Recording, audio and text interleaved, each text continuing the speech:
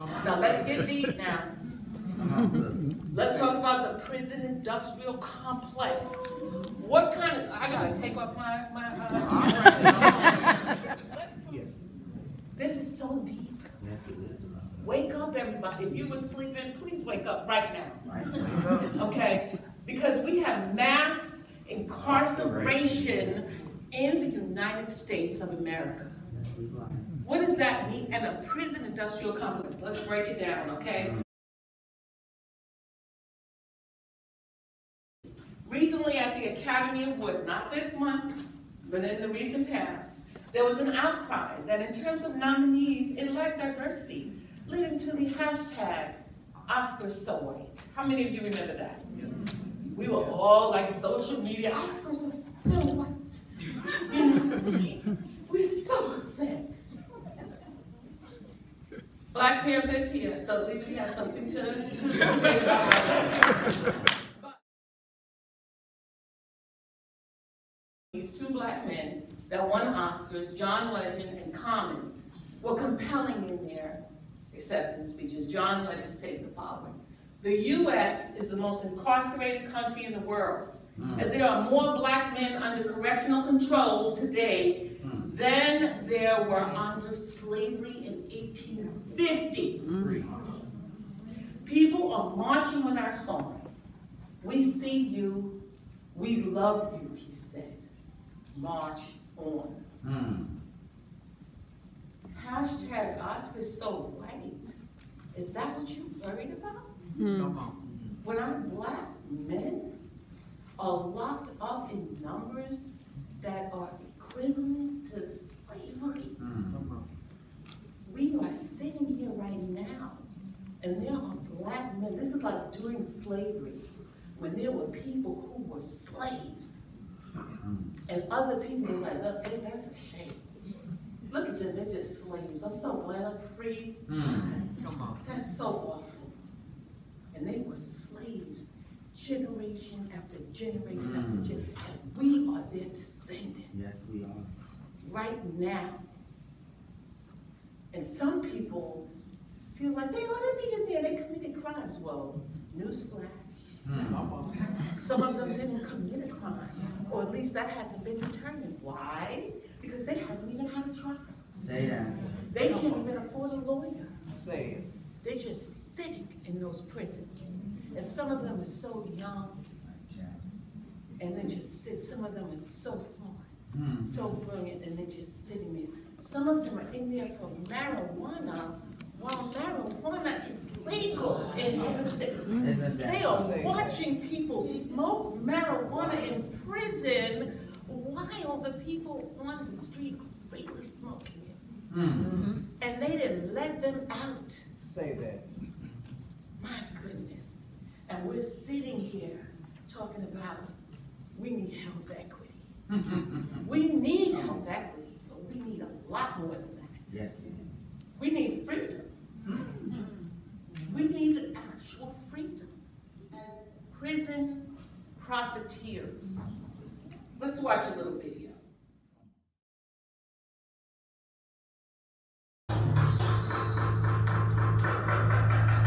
Guess what corporation makes an estimated $1.4 billion a year off sick prisoners? Meet Corizon, the country's largest prison healthcare company. Corizon treats more than 300,000 prisoners nationwide. The word treats is used loosely. My son is incarcerated in the Arizona Department of Corrections in Tucson. He contracted hepatitis C. It is damaging his liver, and eventually will do the cirrhosis of the liver, go into liver cancer, and will kill him eventually if not treated. He is treatable and curable, but not receiving the proper treatment. My partner, Thomas Vogt, he's been incarcerated here in Tucson, Arizona since 1994. He has an enlarged prostate, and there's also a growth there that needs a biopsy. Hello, we're talking about you. Did you get your pain meds yet? No, but it's not pain. I need to get now. They just ignore it. believe how many of the same kinds of stories we hear on a daily, weekly basis. This is what we call malpractice in the medical field. We save money because we skip the ambulance and bring them right to the morgue. Diane Jackson, nurse at Horizon. In fact, they save so much money, they can pay their CEO nearly $1 million. We are the industry pioneers. We are the innovators. Our team is unmatched in knowledge and passion. 6 employees have resigned after 2 inmates at Metro Corrections here in Louisville died this year. Now, those employees are not corrections officers, but workers with Horizon, Louisville's jail healthcare contractor. There's no question that Horizon is profiteering from mass incarceration in this country. My son's being told they have no protocol for treating anybody with hepatitis C, so they don't have permission to even give them medicine to prevent the hepatitis C. There are no medical services being provided, in my opinion. Horizon's getting taxpayer money in 29 states, and they're vying for more. The profit motive is inherently at odds with the mission of a correctional institution. There will always be a perverse incentive not to rehabilitate, not to treat. They need help, and we can't help them. The only thing we can do is fight for them. Fight the prison profiteers. So prison profiteers, new terminology, if you haven't heard it before, it's happening, it's a reality, and this is not about health equity. This is health disparity gone awry. This is health disparity beyond what most of us can even comprehend. So what is the solution? In and out of the prison system, take the profit out of healthcare. There should be no profit in our healthcare. So as long as there's that profit incentive, we're gonna have this kind of disparity, and we're not gonna have equity. So again, in my books, I write all about this. I tell the truth about this. It's in writing. The sources are there. You can find them. It's not me talking. It's researchers that do nothing else but this work of trying to expose this, but we don't see them in the mainstream media, of course. You're not going to see them. Additional solutions: stringent and comprehensive oversight of entities offering correctional health care. Permission for family members' involvement in ensuring the rights of their incarcerated loved ones in terms of health care and beyond. The provision of optimal health care to all is a human right. Getting deeper. The school to prison pipeline. What? You know, every time I say these things, I can't believe it. The school to prison, look at the little boy in the picture with the police around him. Isn't that an image that is just shocking? Because what is happening? Black boys suspended 3 times more than white boys. Black girls suspended 6 times more. That's the reality of what's happening. You have these intra-gender comparison of suspension rates. And we can see what is happening to little black girls as compared to white girls. Zero tolerance. This is why we're not going to tolerate anything in our schools. Black children are facing disproportionate, harsher punishment than white students in public schools. Black students represent 31% of school-related arrests.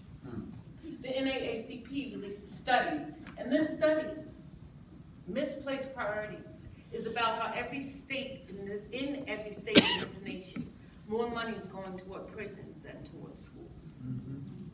Why? Because there's prison profiteering, and there's an incentive to do it. Yes, researchers have found that over-incarceration most often impacts priority and emerging majority population, and that it destabilizes communities. Really? Putting the fathers in prison is destabilizing the community? Really? Putting the children in prison from K through 12 is destabilizing the community? Oh, really? What about the mothers?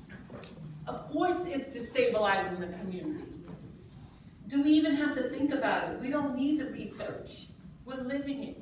Our communities are living it, and we must stop the school to prison pipeline now. We have to be angry about it. We can't just be relaxed about this anymore. No more arrests of children in the K through 12 system. Listen to this solution. Really, I have to say it. Implement culturally competent measures in schools so that individuals know how to work with children of various races. Many people in this country don't even have a passport. Come on. They've never left this country. They don't know how people live in other countries, what they eat, what they think, what they do, how they drive. They don't understand. And so when people come in, come on in. We need you to work in our meat packing places and pick fruits and vegetables and do all those kind of things. But you know, we don't really know about you at all. Yep. We don't value you. We don't appreciate you. And this leads to problems, very serious problems. So, why then do we have something called the school to prison pipeline? What's happening? So the bottom line is that we have what's called mandatory minimum sentences, felony plea bargains, we have 3 strikes law, immigration, detainment, arrest. And this happens with children in schools. Yes. You get all of these things together, and you get cheap available labor with significant profits. Now that sounds so sinister, but it's real. Private prisons are now advertising themselves as an alternative to the hiring of low-wage workers outside of the country. Yes. And then you ask the question, why don't they want to raise minimum wage? Come on. Why should they? They have workers that work for nothing.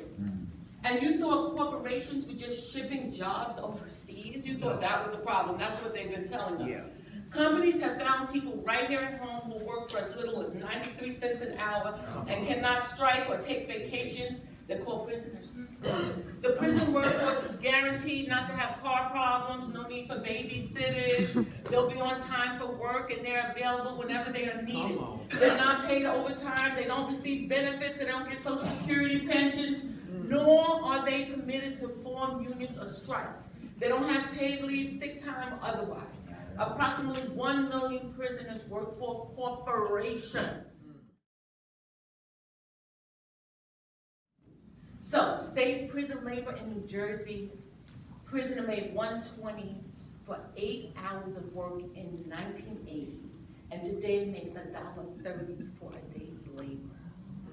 Now you tell me this is not slavery. Will someone please tell me that this is not slavery? It looks like it to me. So money is not only being made off of low-income communities, but it's being made off of people that are in prison. Yes. Who may or may not have committed a crime. Come on. Black men have been imprisoned in the greatest numbers. In order to keep prisons full, rampant imprisonment is now extending to other groups in substantial numbers, including women, poor white people, Hispanic people of all races, and immigrants. So if you look at the ACLU data, spend some time looking at that, and you'll see that. Black girls now, the numbers are increasing substantially. African American girls and young women have fallen through the cracks. They are disproportionately detained as compared to their white counterparts. So the percent of able-bodied sentenced federal prisons required to work in a prison, 100%. There's your labor force. Factory owners are complaining. Federal prisoners are stealing our business. Federal prisoners. Sociologist Nikki Jones of UC Santa Barbara, black girls are not committing more crimes even though they are being incarcerated in record numbers. So it's not about more crime, because that's what people will say, but they're committing more crimes. We have to lock them up. Not true. I've been studying this for decades, says Dr. Chesney Lynn. We have never seen these kind of numbers before. National policies like zero tolerance are responsible for the school to prison pipeline, and a dual justice system that treats white girls differently from black girls is disproportionately impacting African American girls. And she says more. Time is pressing upon me, so I'm going to move forward. But in various states, it's more significant than in others. So solutions: stop corporations from using prisoners as cheap labor with little to no pay, which is a sinister form of greed, leading to an increase in corporate profits that can be likened to slavery in form and practice. Stop it. We need to stop this from happening now. My book title includes, let's talk about solutions, and the solutions are in it. The solutions are within the people, not the people put in office. This is how it looks. I created this model, it's in my book.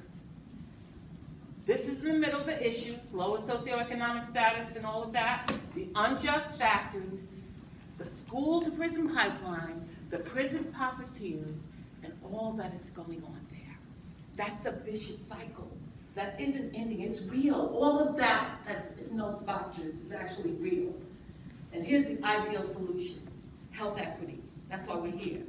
Economic justice and overall social justice, including food justice and cultural and linguistic competency in all areas.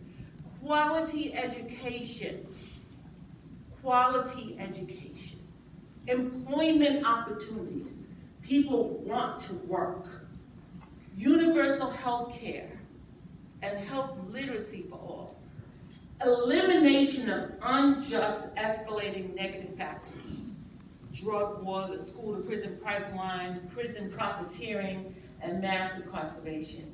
Get rid of it. Questions? Thank you so much.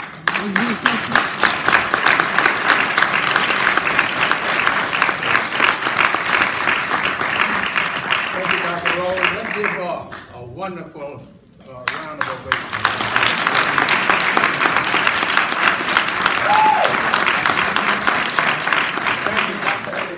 One thing, you know, when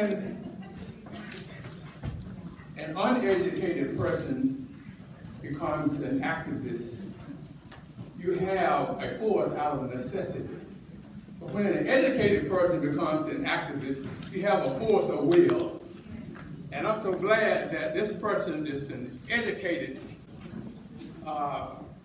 individual who is a force for change, and not out of necessity so much as out of will. And so it's an example for all of us that we have to do things because it's the right thing to do, and we have to have the will to do it. And I understand now why she organized her own firm, because like Shirley Chisholm said, she's unbossed.